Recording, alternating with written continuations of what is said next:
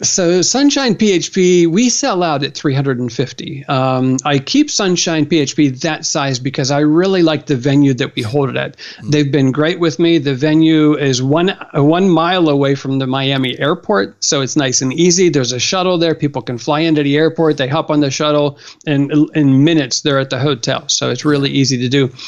So I like holding the conference there, and that venue, unless they add on to the hotel, we can only handle 350 people. So that is the sellout point. And Sunshine PHP has sold out the last 5 years. Wow. I'm so happy I'm going. I'm so happy I'm going. and this year should also be comparable in size. I mean, everything's really going well. We're getting everything. I mean, we changed the way that we lay out the room.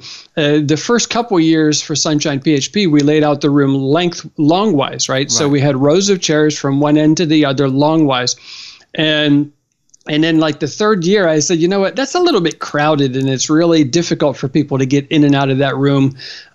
So what if we turned it sideways and made the room wider instead of longer? So we did that, and it worked out awesome. It made for a larger stage. Then we put 2 screens in the front too, so people could see it on either end of the room. Yep. And it's worked out really well. We still fill the room. It's still, you have to make sure you get to the keynotes fast, because you will not have a seat if you get there too late, because it's kind of hard because it is capacity seating. We don't have a lot of extra chairs in there. There's enough chairs for everybody, but there's not extra chairs. So sometimes seeing the empty chair in a fully filled room, it's hard to see the empty chairs, and people end up standing in the back. So what kind of topics will I be hoping to see when I'm there this year? I'm glad you brought that up, because I did something a little different this year. So in previous years, we always picked the hottest topics, and Sunshine is known for having a really good lineup. I mean, we have 30 speakers plus the 5 keynote speakers, which is 35 speakers for the entire event. That's large. That's very big for an event to have 35 speakers, because not only are we paying for the airfare, but in a hotel for all of them, but it's just a lot of speakers. Many conferences, they will have speakers give 2 talks per speaker.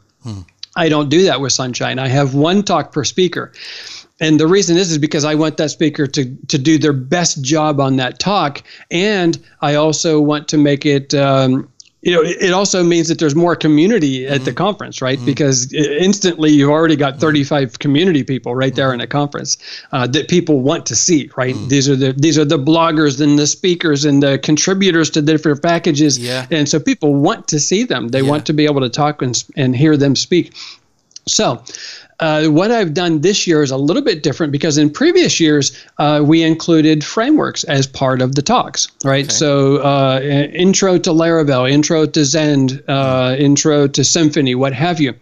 This year, I didn't do that. This year we said, you know what? No framework talks. Right. Now, that's not because we're anti-framework, because I'm not. I'm like, everybody should be using a framework for their development.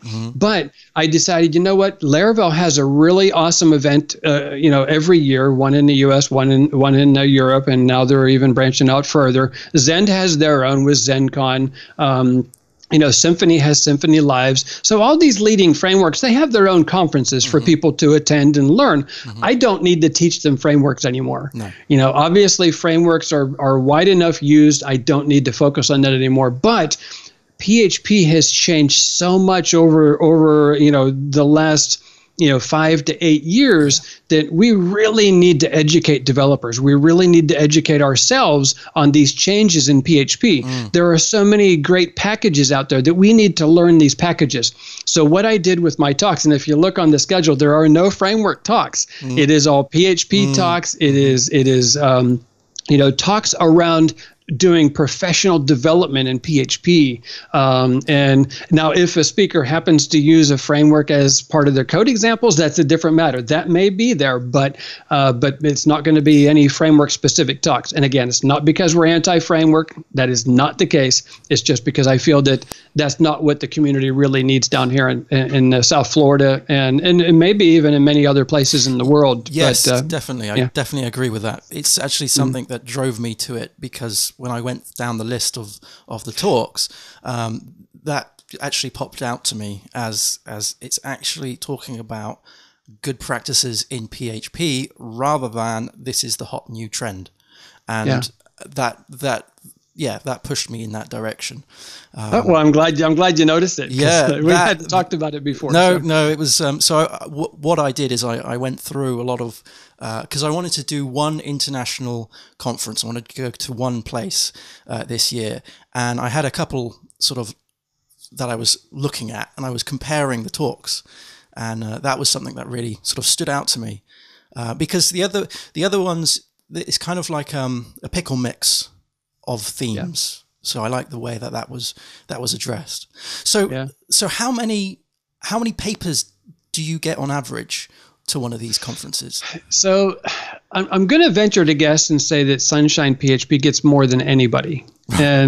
And the reason I say that is because I also help with the call for papers for ZenCon, right, which is the largest PHP conference, PHP specific conference, and Sunshine PHP also being now the largest PHP conference.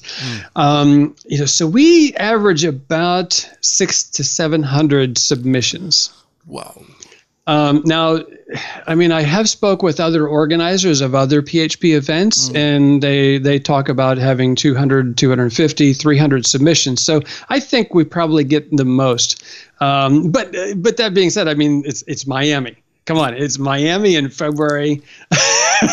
Well, that was also a selling point as well, I should say. Yeah. I mean, everybody else is going to be cold and snowy and frozen, and we're going to be in Miami partying in 70 degrees. Especially here in the UK, where it's windy and cold, and we've had to knock up the heating. Wow. So, I mean, how do you go about sort of whittling that down and finding the talks that you want to use? Do you start with a theme and then look for the papers that match that theme, or do you wrap the theme around the talks that come out and sort of shout out to you? It's interesting that you bring that up. We do have a theme. Every year I have a theme for Sunshine PHP. This year it is lead. I like my single word themes because I like keeping it simple. So this year it's about leading. Last year it was communication or communicate. Right. And previous years we've have other iterations. This year it's lead. So you'll find that our keynotes are centered around lead, because I do pick the keynotes with the central theme in mind. However, the talks are not that. I do not pay attention to the theme when it comes to choosing talks. Right. For the talks, it's very much what is the community hot about? What am I finding that people need as I'm doing consulting? And that is pretty much how we choose the talks. Now, the talks are iterative, right? Because with that many talks, you can't possibly just pick out 30 out of 700, right? No. It's not that easy. So what we do is, me and a few other people that I've asked to be on our committee for choosing talks, we of course, OpenCFP is the application that we use for people to submit talks. After that, I export the data from there into another application which I call TalkRate. It was created by one of our user group members down here in South Florida. He was gracious enough to create it years ago, and we've just continued using it. I mean, it is out on, if you go to GitHub at Sunshine PHP, you'll find it there. It is open source. It's freely available for anybody who wants to use it. But that being said, so I export the talks into there from OpenCFP, and then that allows us then to go in and rate the talks 1 to 5 stars. Right. So we go through all 700 of them. We look at every single talk. We look at every single speaker, and we rate them 1 to 5 stars. Right. Now, that doesn't mean that anybody who's a 1 star is necessarily bad. It just means that it didn't strike us as something that was really hot right now. Maybe the speaker isn't very experienced. At Sunshine PHP, we do require the speakers to be experienced. I know there's a lot of contention. People say a lot of different things about that. My take is if people are paying $200 and $300 to sit in a seat and see the best talks, I'm going to give them the best talks. And that means that I'm going to give them experienced speakers who are able to do a good job. I know they're able to give them a good job, do a good job. It doesn't mean that somebody new can't speak, not at all. It just means that I know these people have given talks and that they're going to do a good job. I'm not gambling. I don't gamble because if people are paying money for that. Now we do have an uncon. If you want to come and attend Sunshine PHP and give a talk in any way, you can do that in the uncon. And the uncon is very well received at Sunshine. We end up with 10 to 20 people in the uncon per talk slot, and they do actually go to the uncon talks. Right. But after we've done that, after we've rated them 1 to 5 stars, then we make another sweep through. I pretty much from there I export the 4 and the 5 stars, and I go through and pretty much just make sure that we have a good round lineup. I want all the talks can't be PHP unit, all the talks can't be security, all the talks can't be continuous delivery. So I go through and I make sure we have a good round schedule out of that. I usually end up down to about, now the 4 and 5 stars, that is almost 200 talks, right? So we're still at 200 talks that are 4 and 5 stars, and we still got to get down to 30. So we do iteratively. We keep on chipping away until we get down to the point where we have 30 talks. Wow. And sometimes I do have to go back and dip in the 1, 2, and 3 stars. I can't just get them all out of the 4 and 5 stars to make sure that I have a good round schedule. That must take so much time to do and prepare. I mean, we haven't even got to the point of actually just organizing sponsors and the venue. This is just talking about the talks. I mean, how long does that process usually take? So it's actually quite fast. Right. Because me and the other folks that I've asked to contribute in this way, we've gotten pretty good at it. So that it could take up to 2 weeks.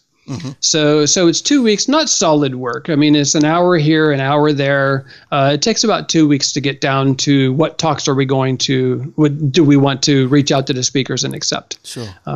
Yeah. So, but it is arduous. It's because we're reading the abstract for 700 talks, and we're reading the speaker bios for 700 talks. We're doing YouTube searches and joined in searches to see if they've spoken in the past. We're looking at user groups.